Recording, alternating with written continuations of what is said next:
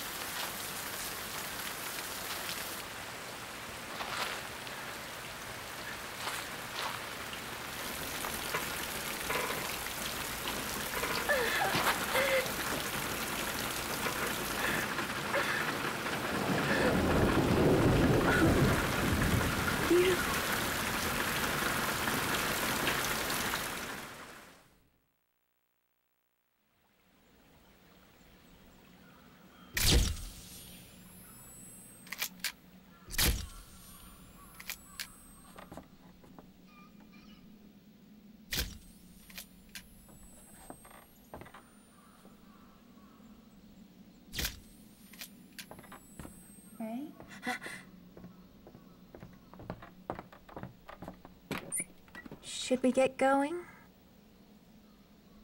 I heard this house was haunted. Too bad it's not. Rumors are just rumors. I'm gonna load these up.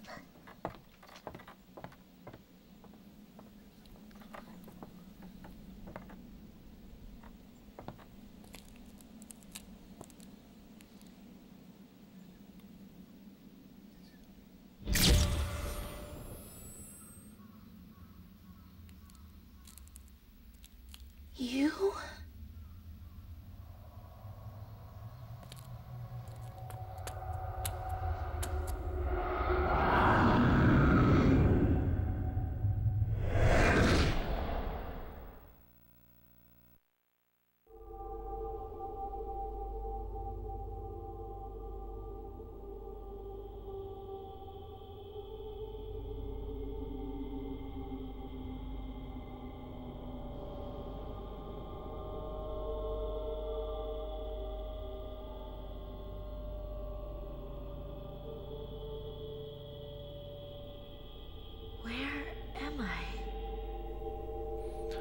Okay.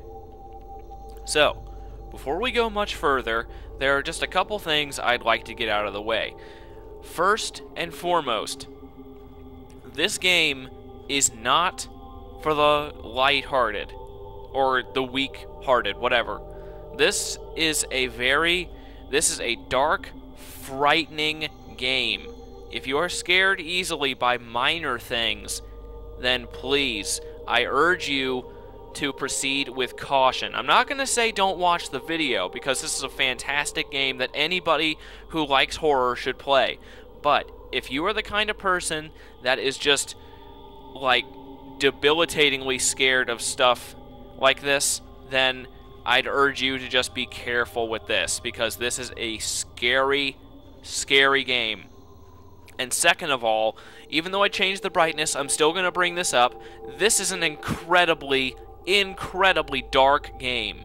Not like atmosphere, but of course it is dark in atmosphere, but you know what I mean. The lighting is very, very dark. So if the video is dark, I apologize in advance, but there is actually no setting on my capture card to alter the brightness. So I'll have to fix it up in editing if it needs it, but please let me know if this video is really, like, debilitatingly dark.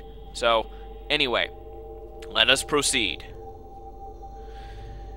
Now, early on in this area, in this just starting area, you're going to get introduced just a couple staples of this series, like this. As you can see, there is a ghost there, and there's a little ring that's turned blue. Go ahead and take a picture, and you get points, and then the ring has disappeared. So you can only take one picture of a ghost at a time. So, those points are going to be used later on, so no need to worry about those for now. But whenever you see a ghost that is just standing there, take a picture of them as best you can. So, hang on, go ahead and move this way, right here, and then run, and hello, another picture. Okay. So, another 500 points. Now, right here... Now, oh, okay, before I go any further, because I know it's looking like I'm getting every single one, this is not going to be 100% perfect. I'm going to miss a few of these. I'm not going for 100%, so I don't know where all these ghosts are. I'm not going to get all of them, so I'm just kind of demonstrating what you do and stuff. So, head on in here. Oh, okay, they'll appear different way. Okay, wait. Okay, now, this one is very tricky to get. Be careful. Walk forward, and then... There we go. 4,000 points. That one is impossibly... that one is very difficult to get, because if you're running forward, you're going to miss it. Trust me, they disappear very quickly, and as you can see, the reward for getting them is very, very good. Now, go ahead on... and we will continue. Now, of course, not all ghosts in the game will just stand idly by while you do this. There are definitely ghosts that will try to hurt you. So, keep moving on forward. Alright, and I know there's another one right there. Now, some of the imagery in this game is very...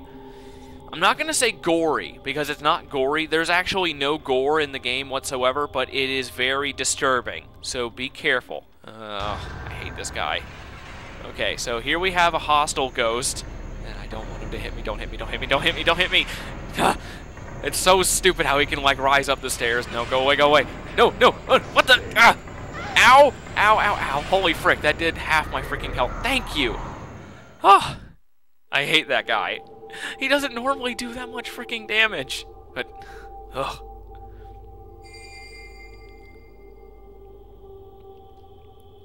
And you can't take a picture of him. So, okay.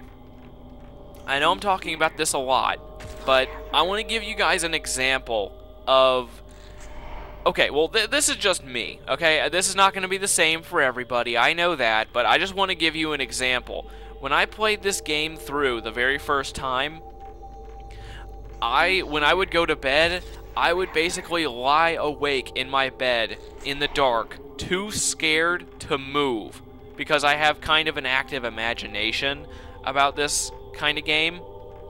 And so this horror, this is a good horror game. If you think Resident Evil is a horror game, or at least now, I don't know about the older games, but if you think Resident Evil 4 and Resident Evil 5 are scary, they're not. They are absolutely not.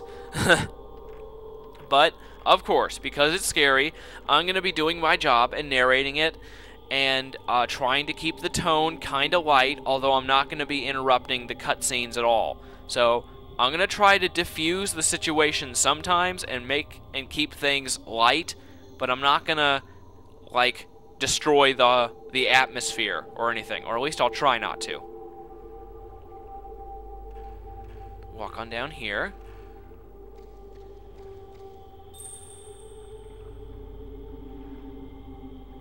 Wait! There's still something I need to say!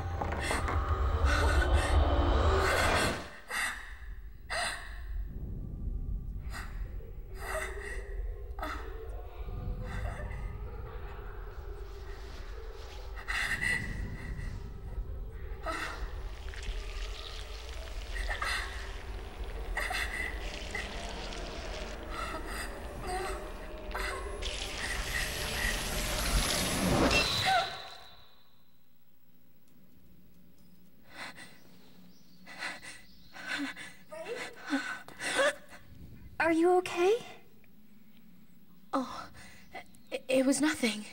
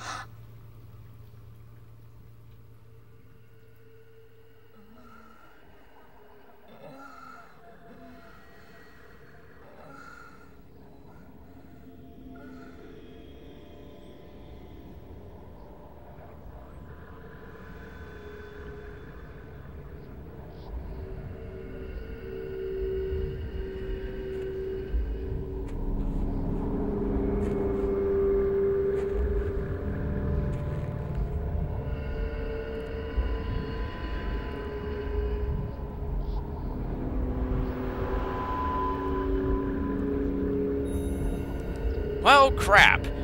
I didn't know we were playing Fatal Frame the whole time. I thought we were playing something else. I thought we were playing Animal Crossing. Man, I'm glad they had that title shoved in there so I could know what I was playing after seeing the title, you know, on the title screen. And the box, and the disc. Okay, sorry. Anyway.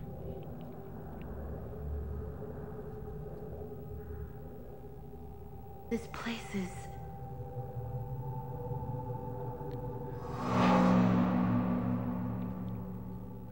Now, one of the things you might have noticed is that the voice acting isn't exactly top-notch. Of course, you got the entire cast, well, not the cast, but, you know, all the main characters are Asian. And not one of their actors sounds Asian in the slightest. Either that or I just can't detect any accents. But anyway, let us enter this mansion that honestly would probably be one of the most beautiful buildings in the world if it wasn't, you know, haunted and run down and evil. But anyway, go ahead and walk down this hallway and take a picture of that girl. And that is another 500 points. Okay. We're not going to get into what those points are for just yet, but we will pretty soon, maybe even in the next episode. So, yeah.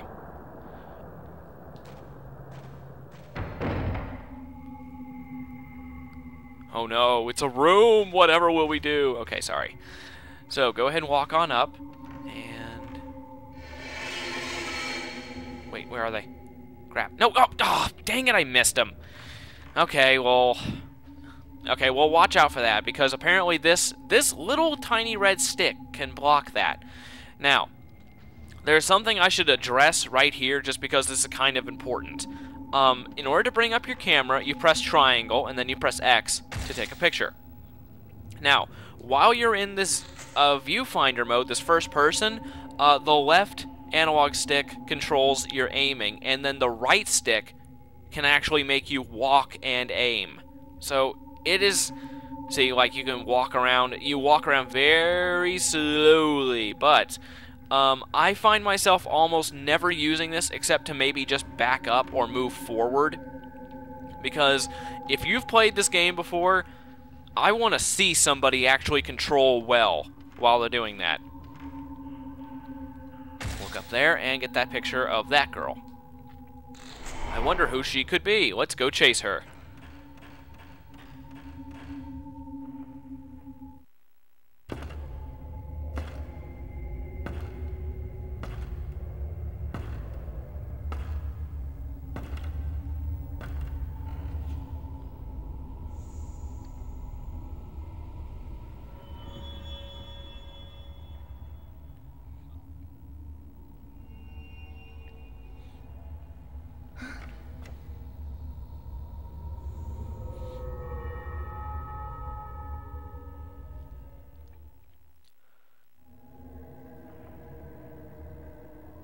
Something is reflecting light.